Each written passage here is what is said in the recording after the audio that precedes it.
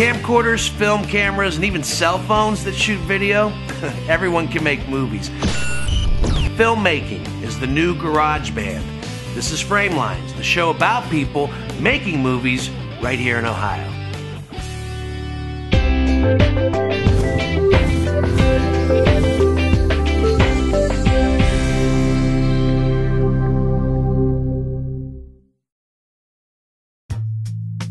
Framelines is brought to you in part by Zabo Lights, the new LED lights for your production. Tape Central, providing your media needs. Production Partners Media, affordable media solutions. And grants from the Greater Columbus Arts Council. This is a special episode of Framelines, where we go in-depth with the 48-hour film project in Columbus, Ohio. We follow 3 different teams of filmmakers as they attempt to make a film from start to finish in 48 hours. Let's meet Casey Allen, the man who runs the Columbus 48-hour film project. I'm Casey Allen. Came in as producer of Columbus 48-hour film project 3 years ago, and it's a job that I've really enjoyed. The 48-hour film project is an event. It's an international event. There's 90 cities around the globe that do this. Teams get together. They have to have their own gear, their own people. They have 48 hours in which to write a script, film the script, edit it together, put a musical score behind it, and turn it in. And if they do it within that amount of time, they're eligible for prizes. You can make your own movie, and you can put it on a movie theater for the price of the registration, which is $155. There's nowhere else that you can make a movie and put it on a screen for that kind of money. The 48-hour film project kickoff is quick and full of excitement. They don't know what their movie is going to be about. They don't even know what style of movie they have to make. So when they come here, they draw a genre out of a hat. It could be science fiction, comedy, drama, road movie, buddy film, film de femme, which is a 48-hour film project, invention, sci-fi. Some years they've had superhero. There's tons of different things that they could do. And at that point, they've got 48 hours and a half hour to get it here. To get it here on a Sunday night at 7:30. If they're 1 second late, their film is ineligible to be judged. Still gets to screen, and it can be awarded audience prizes if it's very, very good. We've been fortunate for the last 3 years. The Gateway Film Center is a beautiful facility, gorgeous screens. The projectors are very nice. The rooms are clean, and they've been very, very good, especially on the independent circuit here in Columbus. There's a lot of independents in Columbus that want to get their stuff shown, and fortunately the Gateway has been very, very good at getting their stuff out here, and they've been very good to us as well. When you think about the awards for the 48, they're very much similar to the awards for just about any awards ceremony that you'd see, whether the Oscars or the Screen Actors Guild or whatever the case may be. You get cinematography, best special effects, best soundtrack, best whatever, and you get certificates for these things. But in the case of some of the best films, like the Best Film of Columbus and then the Audience Awards, there's also grip packages and camera packages and special things that people don't own for themselves. The Best Film of Columbus, the judges get together and they kind of look at it and they talk about it and decide which one they think is the absolute best based on best script, score. I mean, it's just hands down the best film, and it's a difficult decision. But because of the work that goes into creating the Best Film of Columbus, they get some significant prizes. First of all, they're awarded the best film, which means they automatically get an invitation to screen their film at Filmapalooza, which is kind of the culmination of the whole international project. All 90 cities around the world are there representing their films at Filmapalooza, so they get that. 2 years ago, the 2008 Best Film went on to Cannes for the film festival there. And last year, they didn't go to Cannes, but they did get to have their trophy handed to them at Filmapalooza in Las Vegas at the NAB convention by Jason Reitman, who's the director of Juno, Thank You for Smoking, Up in the Air, Oscar-nominated film. So that was pretty exciting for him. It was for me. It's like taking an entire film project that somebody would do like a Transformers movie and squashing the entire project into 2 days instead of 9 weeks. Peter John Ross sits down with team leaders of 3 teams to talk about their experiences with the 48-hour film project Columbus. What drew you to doing the 48-hour film project? It's a great competition. You know, you get to really compete with, I wouldn't really say compete either. It'd be, you get to compete in a contest, but you're along with friends. And everyone has a tendency to help each other out anyway. So you still kind of work as a team, but you all have your own individual teams. So it's a great community thing. We were kind of the ones that didn't have a home. Like, I basically made a home and drew everybody in that wanted to come play, and figured, you know, $150 and we'll have a weekend together, and if it turns out, great. If not, still had fun. Jen?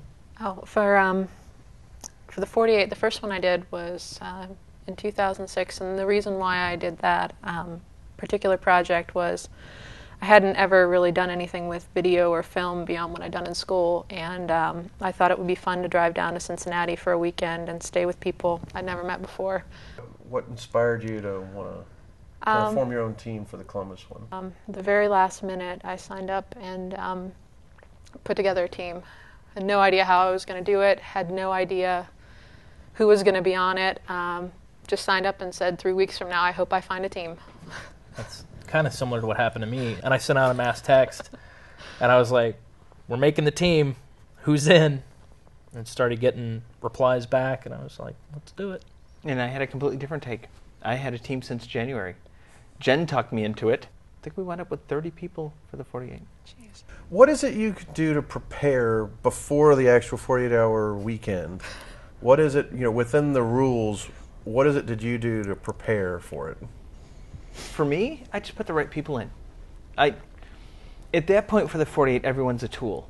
You don't want one person in there that just does one thing and one thing only, unless it's really, really amazing and you know you're going to wind up using that. So you did have something like the city of Dublin? No, Hilliard. Hilliard. We had the city of Hilliard. The city of Hilliard. One person connected me to another person who connected me to the Chuck Buck, the town trustee, who opened up every single door in the town. So if we wanted roads closed, we can have that. If we wanted to use the police or fire department, we wanted to use gear, wanted to use trucks. You know, they were willing and eager to help. So what did you do to prep for the We didn't even have a cinematographer by draw time. We got really lucky. Your intern Alex came on the team, and I think it worked out pretty well. Jen, what did you do to prep? Prayed a lot. No, honestly, yeah, the Thursday before, the Thursday after registering, I flew to Los Angeles for a week, and I ended up talking to a guy, an old friend of mine, who said, "Yeah, I'll help you write this thing." He's done his own work out there, so he's like, "Okay, yeah, I'll help you out." And then after that, it was just a matter of finding everybody else. So I sent out messages everywhere I could. As it turns out, a lot of the people I worked with found me. Annie, who shot the thing, actually brought aboard a heck of a lot of the team members that we use, like our editor, and I mean a lot. Kyle, our sound designer, you know, too. So it was very, very random. Let's get into a little bit about, you know, pulling the genre. I mean, were you prepared for the genre you got? No. What did you get? Comedy. And when I pulled comedy, I knew it was my biggest Achilles heel. And I had a great crew, I had a great cast, and everyone was behind it, so I knew they were talented enough. But I know it's my Achilles heel. Shane, what did you pull? We pulled drama, and I was stoked because I didn't want to pull horror.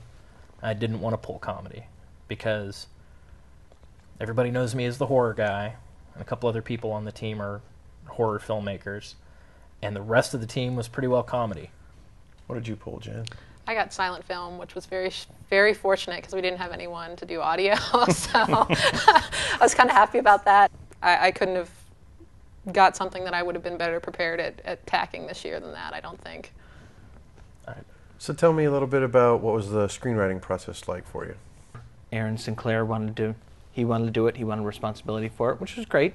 I backed him up wholeheartedly. I talked him into having his girlfriend Corey work with him, kind of as an assistant, kind of help keep each other on track. And he had an idea beforehand, just a general thought he had earlier in the day, and we wound up taking that idea and twisting it and turning it to come up with Sam I Am. So it was pretty easy for me. I just let him have it, would just read the script accordingly, make changes as needed. So, what do you guys do? I'm a hip hop artist. Shut up! Are you serious? Yeah. Heard Run DMC? Well, prove it. Yeah. Bust a rhyme, dog. Come on! Yo, this one goes out to the 614. Relate, not like I was before. A man on a mission, wanna give you more. Implore with the score you adore. Sam, I am, boo, you can't ask for more. Smooth like honey on you drip. Sticky sweet treat to make you flip on a dime. You're mine, in time with my rhyme. Peace out. I split my writing team. Part of my writing team was with me at the draw. The other part of the writing team was at what became home base, which is where we were shooting. That way, once we made the draw, we texted what the required elements were and the genre back to home base, and they were brainstorming, and then as we drove back, we were brainstorming. By the time we got home, they had 2 complete ideas, and so did we. So we had 4 ideas the second we stepped out of the car. We stepped out back. The people that were at home base kind of pitched me the idea. I pitched them the idea. We wound up going with one that they had come up with at home base. Robert Four was I think he was the one most responsible for the idea, and we decided to go with it. So talk about your writing process a bit. Like, how did that go for you? Did you do it more as a team, or did you narrow it down? Basically, I told Bo out in Los Angeles. I called him up, said, "This is what we got." I said, "Come up with something. I want a mad scientist and a robot. I don't care." So he ended up coming up with a script, sent it back just as an outline, and we worked from there. I did storyboards around it. Didn't really have a formal script. We basically worked off of storyboards on a wall, just drawing and revising as we were changing along the way. So how much sleep did you get the first night, Friday night? I didn't sleep at all. Not at all? Oh, no. We started shooting shortly after midnight, and just because we had given ourselves a lot of time. We had planned to shoot starting at like 9 a.m. on Saturday, but the script was workable. Like, the script was done, essentially, by midnight. So Alex was there. We were going to use Alex's apartment for a scene. Rachel showed up. I was there. Cassie was there. I wasn't about to waste the next 9 hours sleeping. And we shot the first 2 scenes, got them wrapped up before sunrise.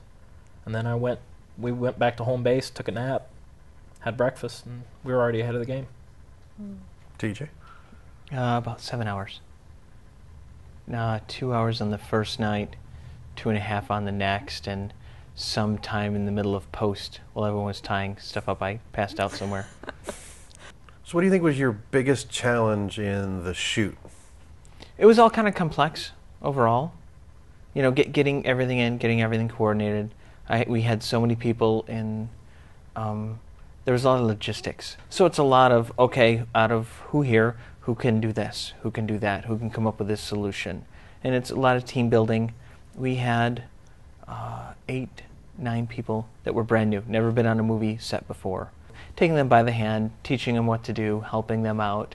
That's actually what I think is really neat about TJ. For 2 years in a row now, you've brought people on that have never been on a film set before. Mm-hmm. So what was your biggest challenge with your piece? Defined roles. We had people calling cut and action that weren't me. People that were kind of stepping on other people's toes. You know, well, we're going to do this shot next. And Cassie would turn around and be like, no, we're not. We're doing this. This is what we're doing. So So how did you deal with that then? Just let Cassie deal with it as AD? Yeah. She basically told that person to go sit in the other room.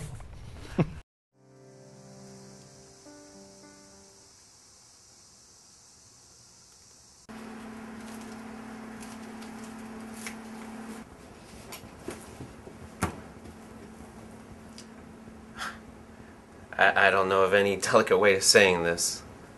Well, just say it, Dad. I have 2 months To to live. I know what you're going to think as soon as you start leaving here. It'll pop into your head. How much will I get? Here's the deal. You get yourself cleaned up, and I'll put you back in the will. Starting today, nothing gets smoked, snorted, or shot into your body.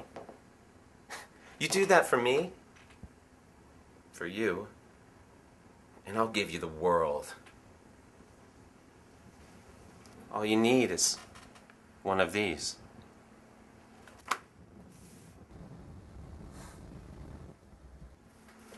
Rachel, what's going on? Why did Dad call? He'll tell you himself. So, what was your biggest challenge on the shooting? We were shooting in a space that I had been renting out as a studio space for about a month before the 48. Had gotten it already. We're working through it. Everything was going fine, and we had one breaker go on us. We bought a coffee and plugged the coffee pot in to get them a pot of coffee because I knew they'd be going all night working on this. And we fried the electricity in the entire building just with a coffee pot. That's what put it over the edge. So fortunately, I had a great team. Everyone just kind of very peacefully, very quietly opened up all the garage doors, moved our cars around so we could shine the lights in, packed everything else that we were in need of up, and we moved to my 800 square foot apartment. And we proceeded to set up the green screen and film the rest of the short. So that's where most of the cutting out of a lot of the different scenes, the ambitious scenes. I mean, there's a lot you can do with the green screen, but it's 48 hours. So basically, recovering from that was pretty much the worst of the entire weekend. But I mean, had that not happened, we would have probably spent the rest of the night shooting. I think we got everything else that we needed in about 3 hours, and during that time I got a whole, I think it was hour and 15 minutes maybe of sleep, which was great. So now let's talk about editorial. TJ? No, editing was really great. Who was your editor? Chris Westfield edited my 48, and everything went pretty smoothly on that end. There was only some small hitches, and again, it was mostly the comedic timing, because it's, timing it for everything else, you do have a little leeway. You can go and, draw something out a little bit longer, shorten something up, and you're usually okay, but with comedy, if you're not hitting that mark right on, it falls flat. Music was done. We had a great composer who was working offset. We had just we had a rap scene in our video, which was really neat. Older white gentlemen rapping.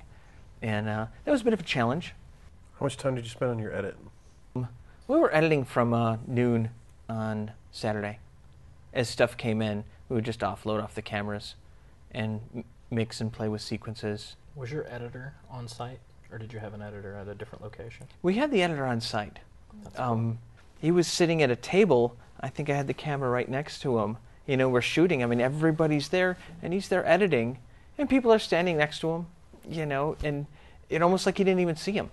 He was so involved, and, and would take his phones off and make comments to people, and so he was there, a very integral part of our crew, which was great. Your editor was not on site. Right. Our editor, he has his whole editing system set up in his apartment. And I didn't know that until the day before. Like, I thought we would have him on set. So we had actually set aside a room. Paul, just bring your stuff over whenever. I'm here the whole day. And he goes, oh, no, I've got the whole thing set up at my house. Just have somebody run me the tapes. Okay, I guess that's how it's going to be. And I was really nervous about that. So we were sending runners to get him the tapes. The first time I saw edited video, we were halfway done. I was the runner. We had hit kind of a lull where some people had to leave and we couldn't shoot. And I said, you know what? I'm going to head over to Paul's house and see what he's got done. Everything we had run him up to that point, he had already laced together. And he said, you might want to reshoot this. If you could, I was reading in the script, and if you could do this, like gave me some notes on the script even, some helpful things that he would like to do. Like get a close-up of this. Yeah. Or, get a cutaway or a reaction shot. And then we were able to go back and shoot some more of like some reaction shots, and I think we about halfway reshot one scene, just because it's what Paul asked for, and we had the time to do it and the people were there. So in a way he kind of kept us moving. There wasn't really that lull that we thought was going to be there. He was like, well, if you've got time, do this, and we had the time. The first cut was 9.5 minutes, and within an hour he had cut that down into the required time, and he had asked for a couple voiceovers, so we got those, and I mean we had full picture wrap ready to turn in about 11 o'clock a.m. on Sunday. Let's talk about your editing process. Oh, Jesus Christ. No. I felt bad. When we had shot everything, I wanted to play a little bit with motion, and I wanted to shoot everything with my actors moving substantially slower than they would in real life, because it was kind of a surreal, cartoony feel that we were going for, and I wanted it to look like it had been, I don't know, almost like a film kind of hand-wound, thing. I wanted to vary the timing here and there, so we shot everything slow, and the intent was to speed it up and kind of emphasize certain points of the motion. So, like maybe when he smacks or he swings, it can go slower, and for emphasis, or when motion can be faster for comedic timing. Okay, we can play with that a little bit.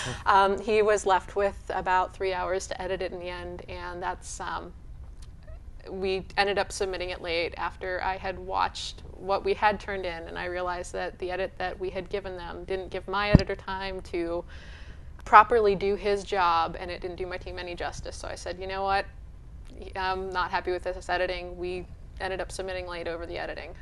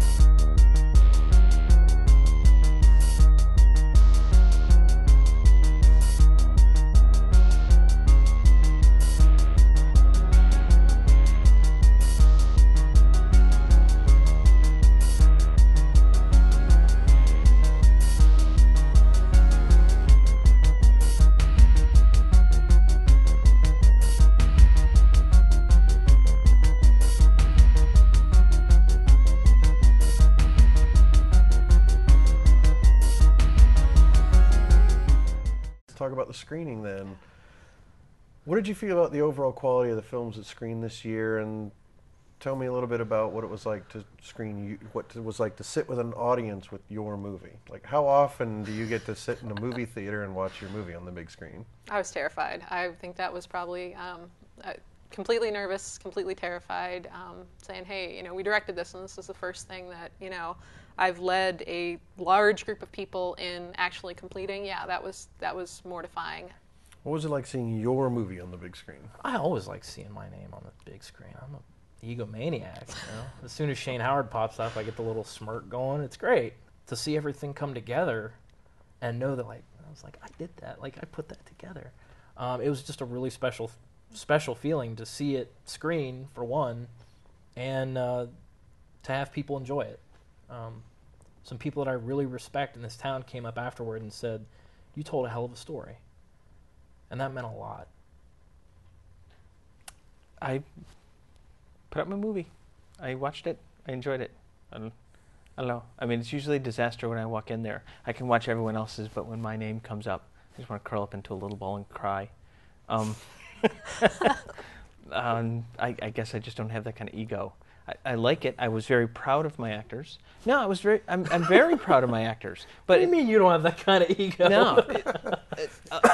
A lot of Where's TJ Cooley and what have you done to him? No, a lot of that's a front. I mean, I want to put my movie out there, but I'm very proud of my actors. I'm very proud of the people that worked on it. My goal for the 48 was just to really have a good time. You know, even in a group of people that I know very little about and I have never had contact with or never spent a substantial amount of time with, sometimes those people are ridiculously dedicated and can drag your tired ass through a night that you don't think you can, really, keep your eyes open for, let alone, produce a piece of work out of. I'm really proud at some of the amazingly talented people I got to work with that weekend. It was just completely a learning experience for me. First time out as a team leader. First time seeing something of this scale screened in front of a lot of people. It was probably the best experience I've had in years. And by the end of the weekend, we were all a family. It was cool. Everything went smooth. You plan for all the contingencies. You plan for all the things that are going to go wrong. You plan for all the things you can't even dream that might go wrong. And you put the right people in the right places. And you pull the genre, and you make a movie. That's pretty much the 48 for me. Something I usually never get to say. That's a wrap. See you next time on Framelines.